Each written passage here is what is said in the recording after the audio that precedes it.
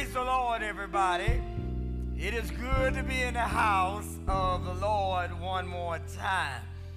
As we always say, this is the day that the Lord hath made, and we will rejoice and be glad in it. We welcome you to our worship service here today. We thank God that we have another opportunity to come together and break the bread of life.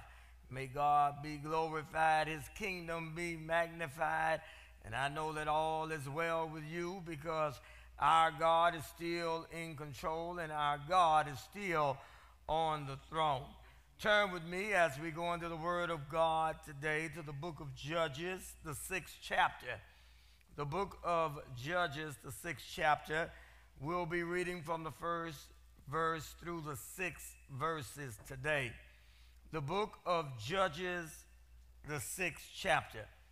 Reading from the first verse through the 6 verses today. And the scripture reads, "And the children of Israel did evil in the sight of the Lord, and the Lord delivered them into the hand of the Midians for 7 years. And the hand of Midian prevailed against Israel, and because of the Midianites, the children of Israel made them dens which are in the mountains and caves and strongholds. And so it was when Israel had sown that the Midianites came up, and the Amalekites and the children of the east, even they camped up against them. And they encamped against them and destroyed the increase of the earth till thou come to Gaza, and left no sustenance for Israel, neither sheep, nor ox, nor ass. For they came up with their cattle and their tents, and they came as grasshoppers for the multitude. For both they and their camels were without number, and they entered into the land to destroy it. And Israel was greatly impoverished because of the Midianites, and the children of Israel cried unto the Lord." The word of God is a blessing to those who hear it, understand it, and are obedient unto it. If I would have a title for the sermon today, it is, "This Harvest Will Be Different." This harvest will be different. Here we have the story of Gideon, and many of us are familiar with the story of Gideon, but today we're going to take it from a different angle and examine how the Lord got to the place, amen, where he began to minister unto them in reference to the harvest. We have the Midianites, which have a strange relationship with the children of Israel. As you read the history, you'll find out that the Midianites was also a tribe, and they say that they are some of the descendants of Abraham. But their relationship with the children of Israel, amen, sometimes it was a friendly relationship, and sometimes it was a volatile relationship. And the Bible says that the children of Israel, they were out of fellowship with God at the time, meaning that they were in a stage of disobedient unto God. And because they were in a stage of disobedience, the Bible says that the Lord allowed the Midianites to come in and to buffet them and to try them. Now here we have a situation where the Midianites, the Bible said, they would come in during harvest season. And what they would do when they came in during harvest season, that they'd wait till the crops mature, and they would come in and they would take all the crops away from them. Anything that they had grown, anything that was on the vine, amen, they stole it, and anything they stole, amen, and didn't take for themselves, the Bible said they destroyed it. Say when they came during the harvest time, they even killed the sheep and the ox and the asses. So when they left the land after the attack, the land was desolate, and the children of Israel were in poverty. The children of Israel were in poverty. The Bible says in the next scriptures, if we will read the seventh verse, it said that the children of Israel began to cry out unto the Lord because of the problem that they were having with the Midianites coming in and taking their harvest from them.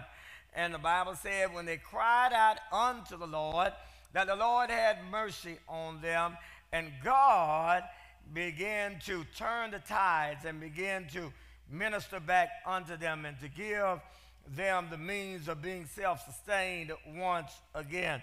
But as we read the story, I want us to pay attention of how God moved by his Spirit in reference to their plight and how God answered them and how the harvest that God began to give them, amen, it wasn't the same type of harvest that they were used to. And as we read the story and go through the sermon today, you'll find out that there are times when we are used to the harvest being a certain way, and we are used to being blessed a certain way, and oftentimes God will step in and God will change the dynamics of where we get our blessings from and how we get our blessings in and what he blesses us with and the position he puts us in to be blessed. And the point I want to make today also is sometimes, God will come in and God will change the dynamics of our life. Amen. Especially when it comes to us prospering and us bringing wealth and riches into our life. What God does with the children of Israel, he changes the way that this harvest is. Amen. And that's why this sermon today is this harvest will be different. Since March, when the country fully announced the pandemic and the problem with the coronavirus, and they began to shut the country down. After we were shut down for at least 2 months, March and April, amen, I started to get people to call me up and begin to talk to me about the year in reference to the theme we have for this year and how I came in the beginning of the year and I proclaimed, that 2020 shall be the promise of plenty. And that was our theme for this year. And we came together on New Year's Eve, and I tell you, amen, we preached and we shouted and we danced that it is the promise of plenty in 2020. So, being that, I'm always pronouncing that I'm a prophet, and I'm a pastor and I'm a teacher, then people start calling me and says, hey, I thought you said that the Lord told you. How many of y'all know that's how people are? That's why if you're a prophet, you better prophesy what the Lord says. Make sure it's the Lord and it's not you. Amen. Because if not, people going to come back and say, I thought you said God said. And so people start calling me up. They was like, hey, I thought you said that this was 2020 and it is the promise of plenty. I say, yeah, that's what God told me. He said, well, how long is this pandemic is going to last? I was like, well, look, I don't have that information. I don't know how long the pandemic is going to last. I don't really know the ramifications that it is going to cause. I don't know how many people life is going to be interrupted, how many people will lose their life during the pandemic. The only thing I know is that God spoke to me and said, amen, announced that 2020 will be the promise of plenty. I say, now, this is what you can do, amen. Hold on to what God has said. Amen. How many of y'all know that all that we could do in times like these is just hold on to what God has spoke into your life? And I found out that a lot of people who thought the pandemic situation, that it was going to be short term, amen, that in, like 2 or 3 months, we be through the pandemic, we'll have a vaccine, and 200 million people will be vaccinated by now, and we'll be back to our normal lives, and everybody will, and we still have a situation, especially here in Miami and South Florida. We still have a situation down here. As a matter of fact, they're calling that at one time that we were the epicenter of the disease. So down here in South Florida, you know, we've been challenged a lot when it comes to the virus. So people begin to question, says, you know, Pastor Green, you said, God said that it'll be the year of plenty in 2020. Somebody told me the other day, they said, well, maybe it is a true prophecy because it didn't say plenty of what? You just said that it would be the you just said it would be the promise of plenty in 2020. They said, I think you meant many troubles and many trials and many tests and many sorrows. I say the devil is a liar. That I don't believe that's what God was telling me. Amen. I believe that what God was telling us was this, that in the midst of anything, he would still be doing plenty things. Come on, somebody. And all of us who are still here, our testimony is, amen, so far we have survived, amen, everything that's been in the land. And that which have come upon the land might have affected our lives, but those of us who are still in the land of the living, we still got something to sing about. We have something to shout about. We have something to be glad about. We have something to rejoice in reference to. And the point I want to make today is that the Holy Spirit was dealing with me this week and says, I want you to preach on harvest. I'm like, okay, God, I'm gonna preach on the harvest because I know that you are the Lord of the harvest. And if anybody can bring a harvest, God, you can bring a harvest. So I'm not going to be intimidated, amen, by all of you who are asking me, where is your plenty? Sit tight. You've been getting it the whole year. Come on, somebody. You've been getting plenty the whole year because we've actually been in a state, amen, of somewhat of a famine. Amen. Not just here in the United States, but all over the world. So look, amen, God has still done a lot for you in the midst of what has been going on. Now you see why God says, amen, I give you a promise of plenty in 2020, because you were going to need God to do plenty for you if you were going to survive, amen, what the pandemic has brought into our lives. So here, let's get to the story today. I had to lay that little foundation just to let you know that some people think, amen, that we can't prosper in the midst of famine times, and we can't prosper, amen, even when we're in flood waters. If we read our Bibles, amen, we'll already know that God can do what men say is impossible. Amen. All things are possible with God. We serve that kind of God. Don't give up and don't give out and don't give in.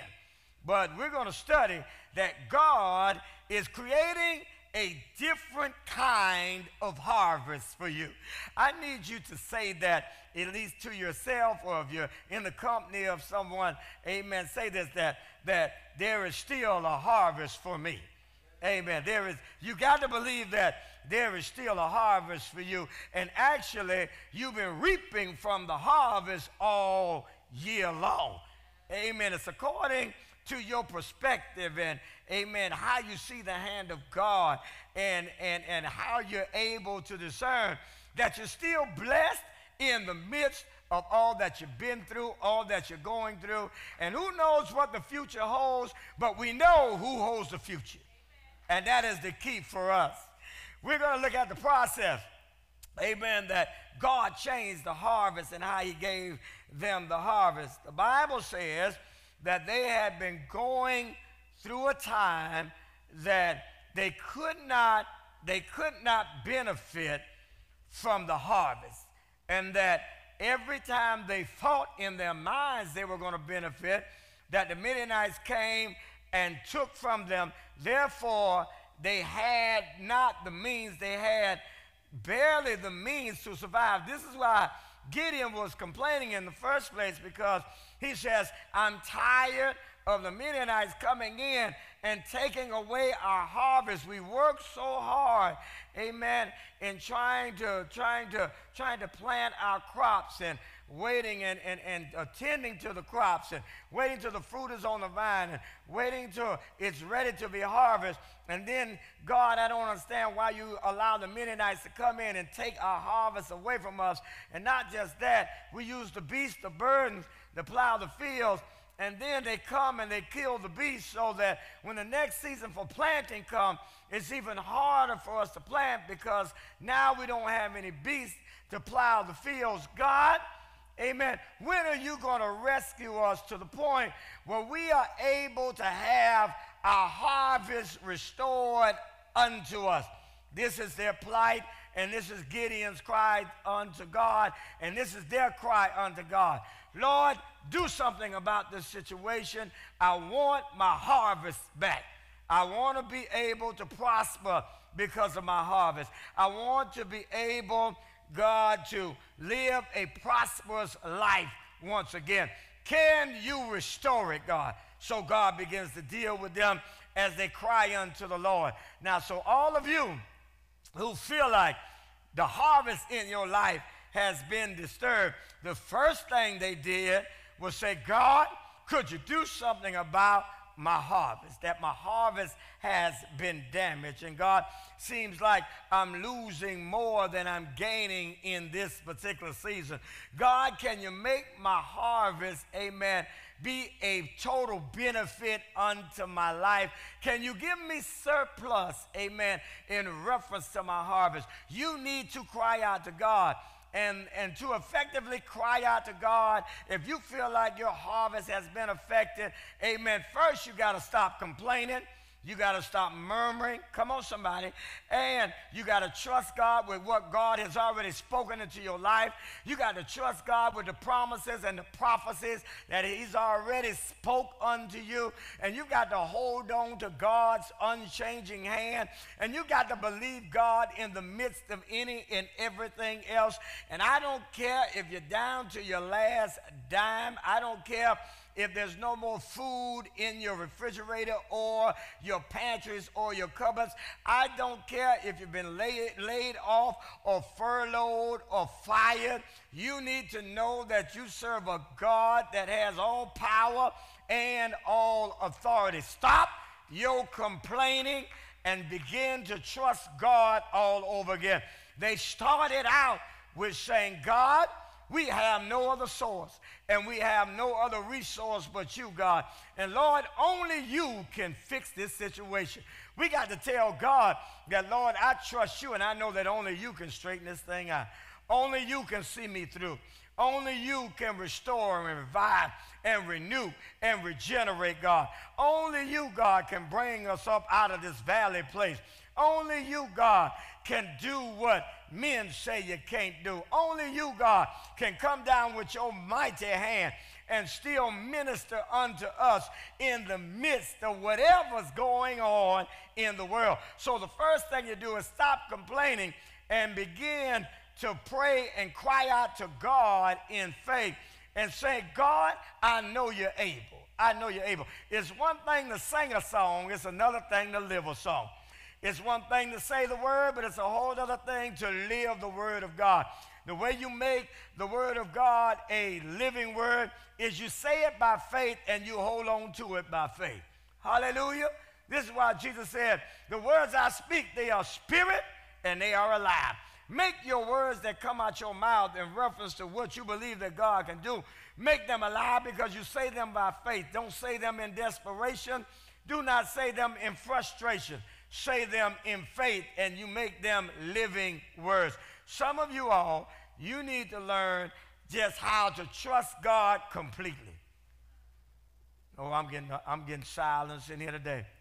You need to just learn how to trust God completely. So the first thing, cry out to God. When they cried out to God in the right way, you know what God did? God began to give them a strategy. And this is what God will do. When you approach God the right way, God will begin to give you a strategy. Now, here they cry out to God. God begins to give them a strategy. And the strategy was this. Watch this strategy now. The strategy was this. He tells Gideon, he says, now look, I'm gonna rescue you all from the Midianites. He says, but Gideon, what I need you to do first, after you've already prayed, y'all already cried out, amen, I'm going to answer your prayers. He says, but everything that represents pagan worship and idol worship in the land, you need to get rid of it. This is what I'm saying today. Amen. He says the first thing y'all need to do before I move and give you this brand new harvest, everything that's in your lives that represents, amen, idolatry and the worship of pagan gods and pagan things, you need to get rid of it. And so Gideon goes out, and him and some of his little fellow friends and everything, and the Bible says that they go and they tear down all the orchards, and they tear down all of the idol worship of worshiping Baals. Amen. And when the people got up in the morning, they said, who in the world tore up all the idols and tore down all the statues and everything? And then somebody said it was Gideon and his boys that did it. And they said, we're going to kill him. And so they went to kill Gideon for tearing down all the things that represent idol worship. And then his dad came, his father came out and said, what are you here to do? They said, we're here to kill your son. He says, well, for what? He said him and some of his friends, they tore down all the idol worship and all the statues and everything we had set up to worship Baal. And then his dad says, well, I'll tell you what, let's do this. Now, since you claim your God is so mighty and so powerful, amen, let your God, since he tore down the statues and all the idolatry that represents your God, let your God kill him. Amen. Now, if your God kill him, then okay, it's all well and good. Say, but I'm not going to let you kill him since you claim your God is so mighty. Let your God defend himself. I like Gideon's father, don't you? Come on, somebody. And look. And so the Bible says they walked away. So I'm telling you this. God says the first thing you need to do is stop depending on other gods. What I want you to do, because I know you're not worshiping other gods. I know that you don't do any idol worship. I know you don't dabble in having statues in your house and praying to statues that represent this and represent that. I know that the Christians I'm talking to today, you're not burning candles in your house. You're not burning any candles to get more money or cast a lottery or get a husband or get a wife. You're not burning candles and stuff like that. Come on, somebody. You're not one of the ones that's tying stuff around your neck and putting stuff up under your bed and burying stuff in your yard. Come on, somebody, to try to get this or that. You're not into your horoscopes. Amen. You're not banking on you a Leo and this your season, and you're a Sagittarius and this is your season. You're a Pisces and this is your season. You're a Taurus, and if a Taurus hooks up with a Capricorn, then that's how it's supposed to be. I know I'm not talking to people like that. I know I'm not talking to people who believe in superstition. Amen. You still throwing salt over the shoulder. You still not stepping on cracks on sidewalks. You still make sure you don't walk up under ladders. You make sure, amen, that if you see a black cat, you don't let a black cat cross your path. Amen. I know I'm not talking to a people who believe, amen, in good luck and bad luck, because we don't believe in stuff like that. Amen. We don't believe in idol worship. Amen. Our trust is in the Lord. The Lord is our provider. He is our Jehovah Jireh. Come on, somebody. This is the one. You don't, all the rest of the stuff, if I've named some of this stuff and it applies to you, If you want God to change the way your harvest is coming in, you got to get rid of idol worship and superstition and all these other things you are dependent on for blessings. Either you're going to depend on God to bless you, amen, or go ahead and worship this other cockamamie mess. Hallelujah, anyhow. Preach it, Pastor Screen. I'm preaching it, baby.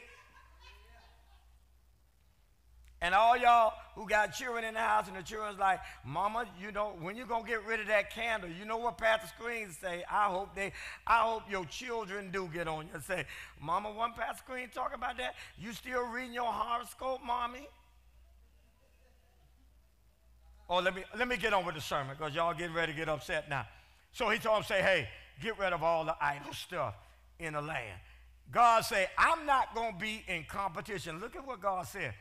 God said, if you want me to bring your harvest, amen, the reason me and you got out of fellowship in the first place is because you were depending on other things other than me, amen, to sustain you and to bless you and to minister unto you. That's why I left you to yourself in the first place. He says, now, there's going to be a brand new harvest that comes, but I need you to clean it up just a little bit. I need you. How many of y'all know the Bible said that God, the God that we serve, he's a jealous God. God refuses to be in competition with all this other stuff in the world, all this other stuff that people can invent. Amen. If you buy this, if you buy that, if you try this, if you try that. Let me tell you something. Just straight up believe that God is who he says he is and get rid of all the rest of this stuff. Hallelujah. Glory to God. So he said, get rid of the stuff.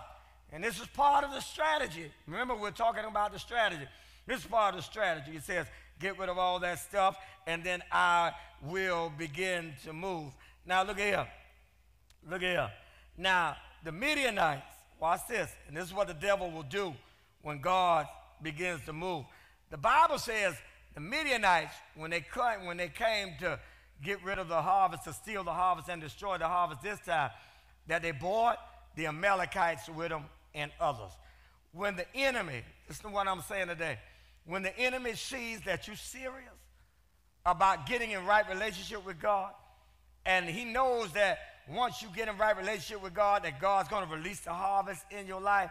The Bible says the Midianites came and they brought the Amalekites and they brought others with them, and they had so many soldiers until when they looked in the land where they were staged before they attacked the people of God, it looked like they were grasshoppers. There were so many in the camp. So God says, look, do not worry about them. Do not worry about them. They've come for the harvest. They come. Look at when God began to move. The Bible says that it was harvest time, and they had come again in order to take the harvest away. Because it was harvest time, God says, don't worry about it this time, because I'm going to step in and I'm going to do something different this time. And this time, the end result is not going to be the same. So they are there. The enemy is there to take the harvest away. They pray to God. God intervenes. God says, trust me and me only. And God tells them this. And we know the story of Gideon. But God tells them this. He says, look, I'm going to give you a strategy that's going to seem strange.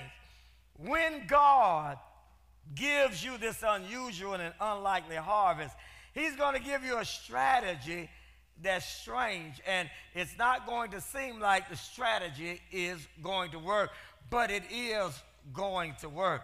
God tells them, first of all, you know the story of Gideon, where he starts out with, I believe, 32,000 soldiers, and he winds up with 300 soldiers. He says, look, this is what the strategy is now that you have the 300 soldiers. He says, I want you to get some lamps and get some trumpets. Now, let me tell you something. You know, if you're trying to overcome an enemy that has tens of thousands of soldiers, and they have been defeating you for years, and God says, give everybody a trumpet and give them a lamp. Take away all the weapons.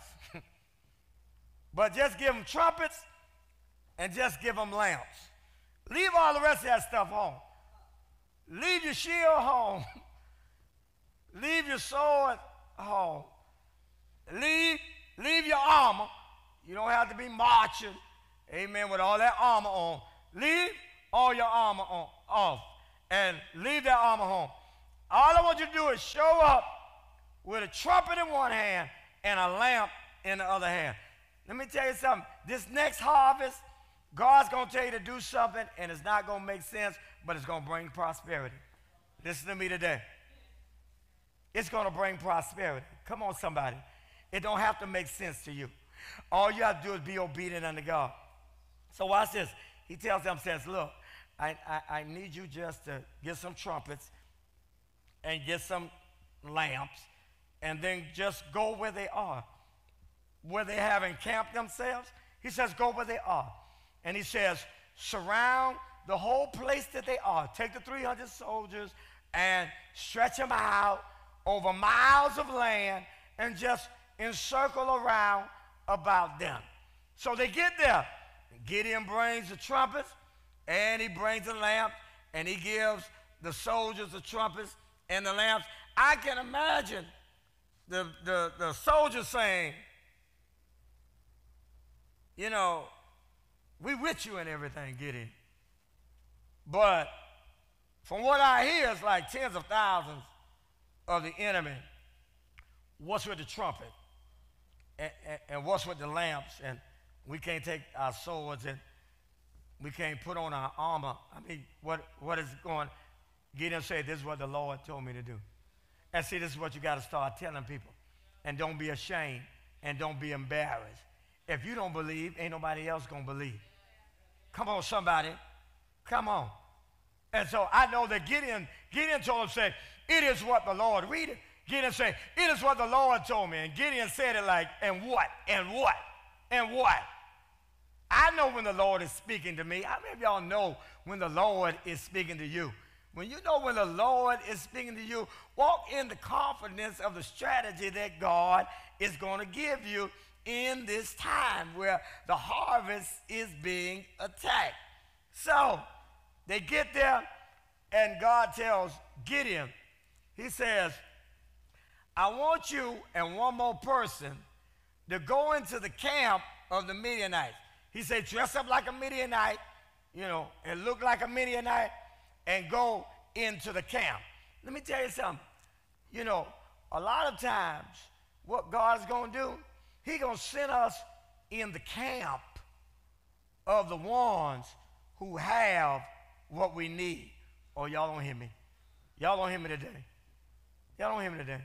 He'll send you into the camp of the people and the enemy that have what you need that's been attacking you. Now, the Midianites, look at what was going on here. The Midianites, the riches that the Midianites had is the riches that they stole from the children of God for years. So actually, the spoils that they had was the spoils of the people of God in the first place. There's some stuff in the world and some people in the world that's been taking stuff from us for years. Yes, they've been taking stuff from us for years. And what God's getting ready to do, he's getting ready to turn it. You say, Pastor Crane, how is he going to turn it? I don't know, because the strategy he gives me might not be the same strategy he gives you. All I know that God is saying, this is going to be a different harvest. This is going to be a different harvest.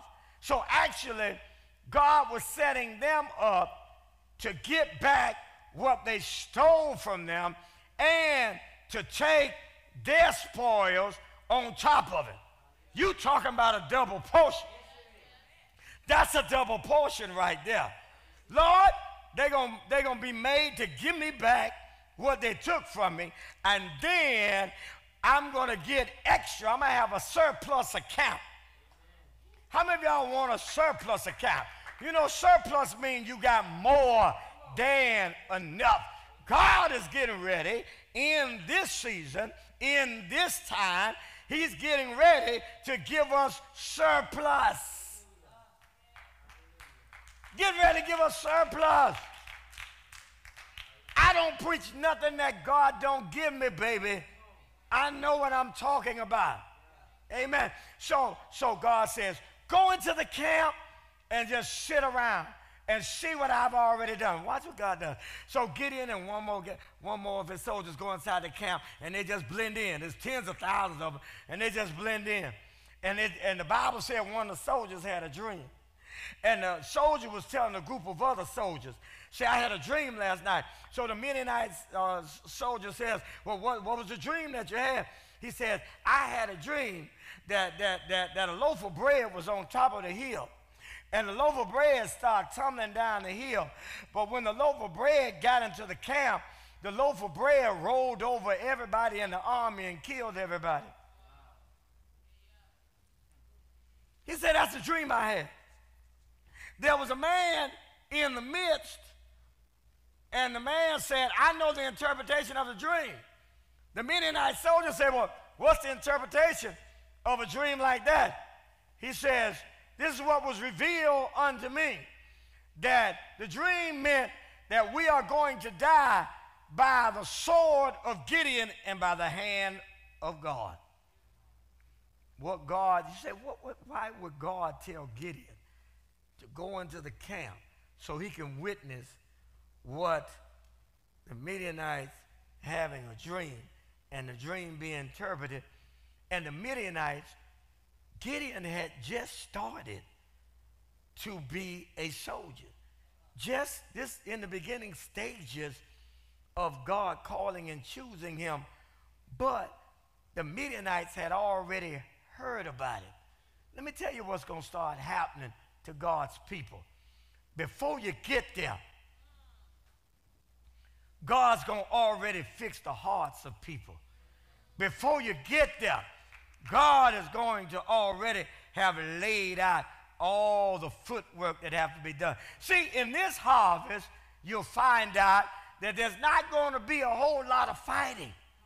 And there's not going to be a whole lot of struggling.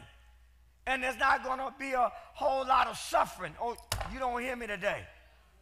God said this harvest is going to be different because you're not going to have to work that hard to get it. Somebody said, Pastor, what are you talking about? You're going to walk up on a blessing. You're going to walk up on a miracle. You're going to walk up on some stuff. People are going to start to come to you. You're not going to have to chase somebody down for this and chase somebody down for that and beg somebody for this and beg somebody for that. Amen. It's going to start coming to you like the Bible said. If you cast your bread upon the water, not many days hence, it's going to come back to you. This is the kind of bread that's coming to God's people. You have already thrown your bread upon the water. You have already sowed into the kingdom of God. You have already paid your tithe. You have already given an offering. You have already did your kingdom work. God said it's time for a return. It is time for a return. It is time for a return. They say it is a sword of Gideon. And it is the hand of God that's going to help him. Say when he comes, we won't be able to stand again. God has already made a way. Tell somebody, say, God has already made a way. God has already made a way. Say it. Say, God has already made a way. Say this. Say, no stress, no strain, no struggle. Oh, you better mean it. Say, no stress, no strain, no struggle. Oh, I can't hear you. You ain't saying it like you mean it. Say, no stress, no strain, no struggle, baby. Say, this is going to be a different harvest. This is going to be a different harvest. It's going to be a different harvest. Gideon walks out of the Midian camp with faith, confidence, and hope. And he goes back and he tells them they are already defeated. You say, well, Pastor Green, maybe that was just one story. Not really. Not really. When Joshua got ready to take Jericho, the Bible says that Rahab the harlot told the spies, once they said, we are the children of God, we are the Israelites, Rahab told the spies, say, the reason that Jericho is shut up is because they are fearful of you all, and they are intimidated by you all. Say, we have the most fortified city in all of the area. There is nothing, our city is impenetrable. But when they heard that the children of God was coming, amen, they shut the city up. They shut the city up. So look at here. God had already spoke to the people in Jericho that the people of God was coming, and Rahab the harlot told the spies, say, look, the city is shut up because they heard y'all was coming, because they are afraid of you all. God had already prepared Jericho to fall. God had already prepared, and this is why God told them, says, once you get inside Jericho, God told them, say, save all the spoils for me. Save and dedicate and consecrate all the spoils for me, because God knew, amen, that the city would fall in, and the walls would fall in, and the city would be conquered, and there would be no fight. When they marched around Jericho, amen, it's the same scenario. God hears their cry. He gives them a strategy. If you follow the strategy of God, God begins to give you the spoil of those, amen, that is needed in order to fulfill that which God has promised in your life. Somebody say, what is God doing at this point? Let me tell you what God is doing. God is positioning himself in reference to your condition. Y'all don't hear me today. God is positioning himself in reference to your condition. Whatever your condition is, God is getting in position. And he's getting ready to do something. Amen. Somebody, what he's getting ready to do, I don't know. But I tell you what, he already been doing stuff in my life. I've already seen the signs. Come on, somebody. How many of y'all have already seen the signs? You say, Pastor Green, amen. I don't know what everybody else is going through. I don't know what everybody else how everybody else has been attacked. Say, but look like God is turning some things around for me. Amen. What I thought I was going to have to go through and what I thought I was going to have to face, actually, it's become easier than what I thought it was going to be. And while they're doing a whole lot of stuff to some more people, amen, I've been spared. God is positioning himself, amen, in reference to your condition. So the Bible says that they follow the word of God and they follow the strategy of God. And where I'm not going to be up here long today. They follow this strategy, and the Bible says, well, let me say this before I go on.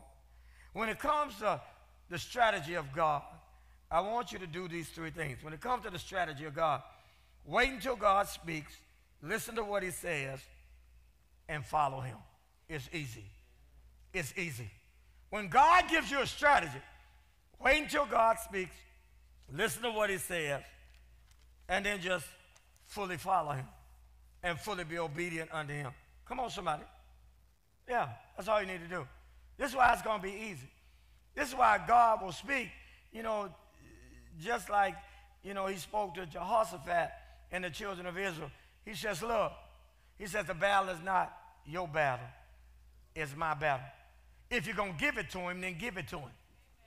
Amen. If you're going to give the situation to God, then at least wait till God speaks and then follow what he says. Come on, somebody. You know what's wrong with a lot of us? We don't wait until God speaks. Amen. Wait till he speaks. And when he speaks, just follow what he says.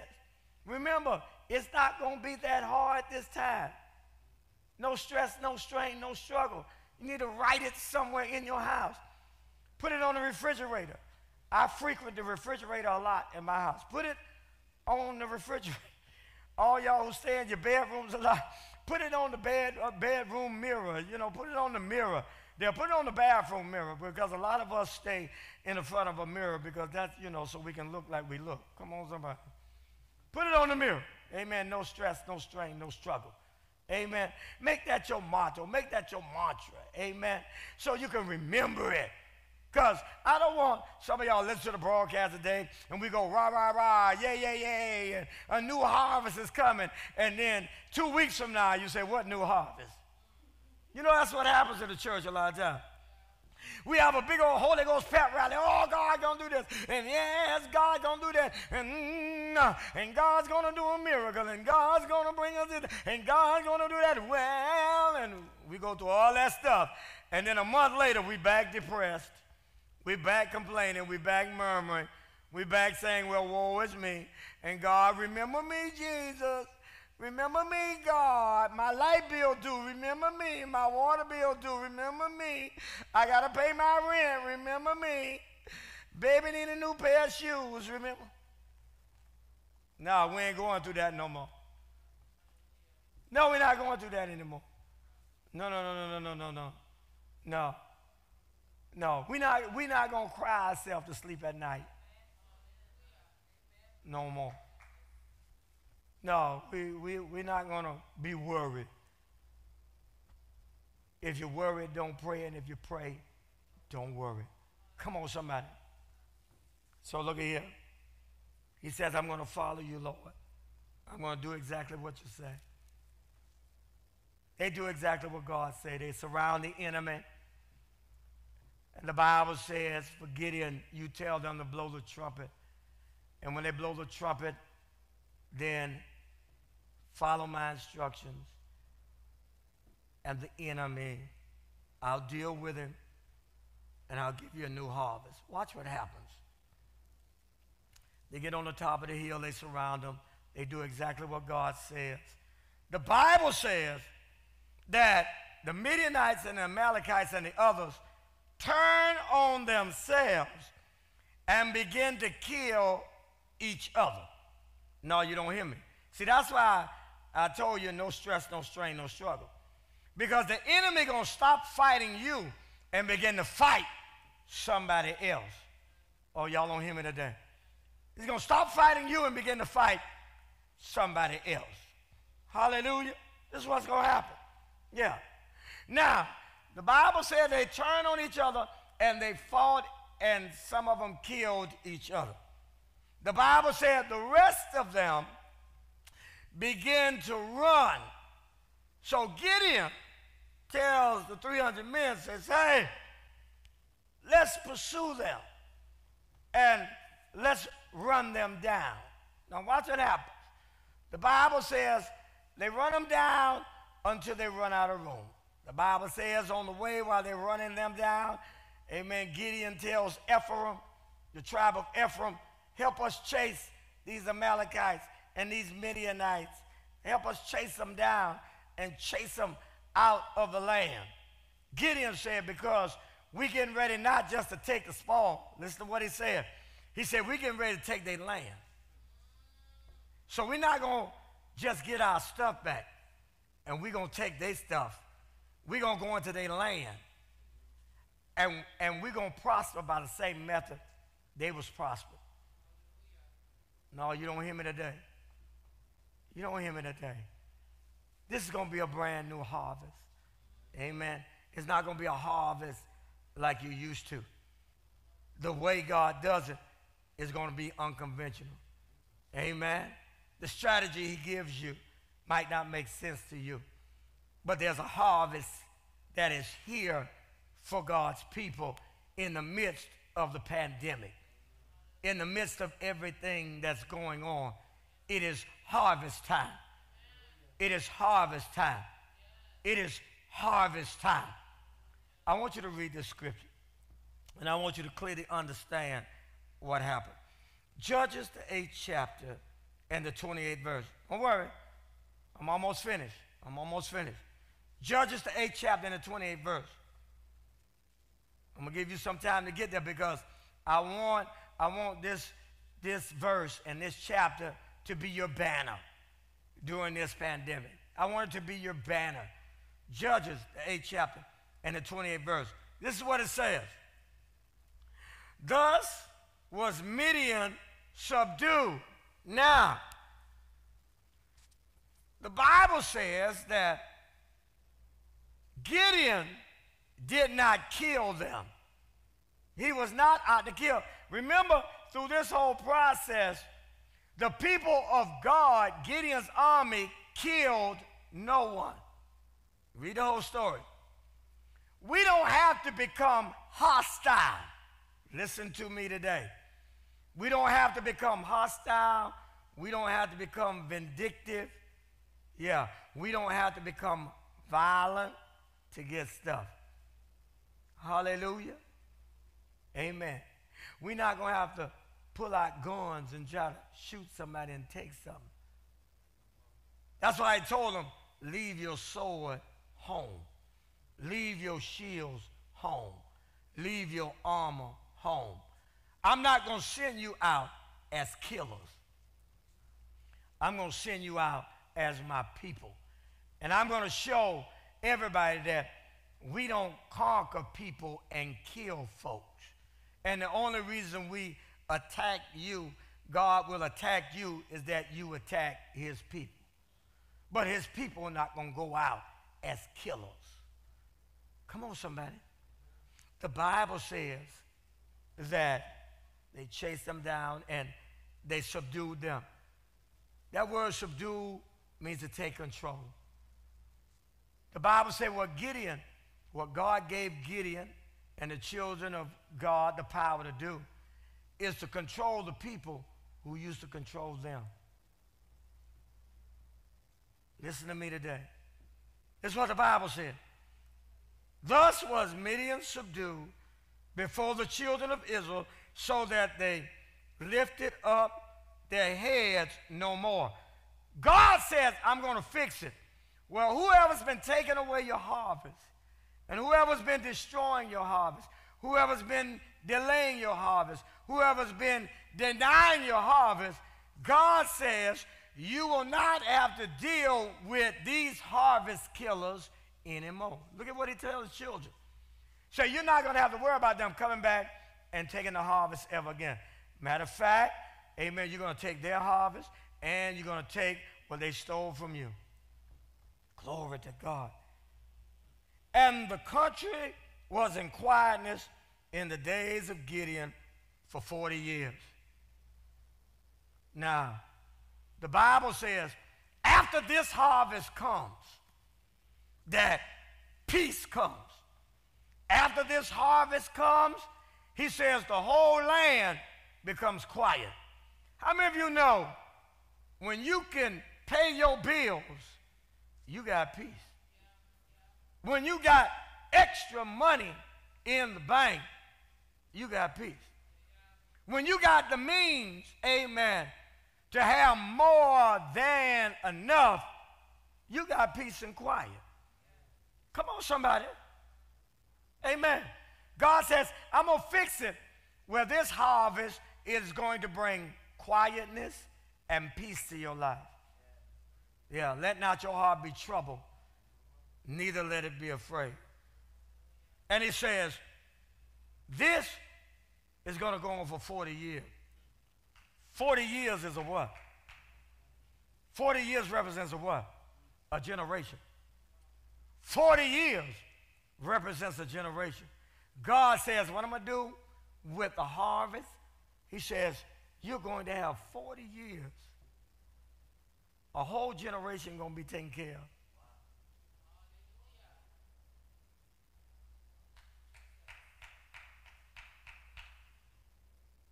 You know what that means? That means you're going to have enough to leave your children. You're going to have enough to leave somebody something. God said, I'm going to fix this generation so that they can bless the generation to come. This is going to be a harvest like no other. I want you to write these 3 things down. I'm about to close in 5 more minutes. I'm about to close in 5 more minutes. I want you to write these 3 things down that this harvest is going to do. 3 things now that this harvest is going to do and what it is. Okay, you ready? You ready? Okay. This is the 3 things I want you to remember about this harvest. First of all, it's going to be obtainable. Obtainable. What is going to characterize this harvest? It is going to be obtainable. What does the word obtainable mean? The ability to be acquired, received, and secured. Whoa! That means nobody going to come rob you of this harvest. They ain't going to be able to take it. Amen? It's going to be obtainable. The ability to be acquired, received, and secured. This is something that other people said you wouldn't get, but you're going to get it anyway. It is going to be attainable. If they say, no, you'll never get this, God will say, yes, you are going to give it to them, and yes, they will get it. Yeah, this kind of harvest is going to be. The next thing this harvest is going to be, it's going to be retainable. Retainable. The ability to continue to have or keep possession of something. I'm going to be able to maintain it. If God says that I'm to have a jet, then I'm going to be able to maintain it. If God says I'm going to have a mansion with 23 rooms in it, then I'm going to be able to retain it. I'm not going to have it and then they're going to repo it. I'm not going to have it, God going to give it to me, and then, amen, I'm going to default on the mortgage. No. I'm not going to have something, amen, that the people going to come pick it up because I ain't paid on it. It's going to be retainable. It's going to be retainable. The things are going to be retainable. The last characteristic of this harvest is that it's going to be sustainable. Write it down. Sustainable.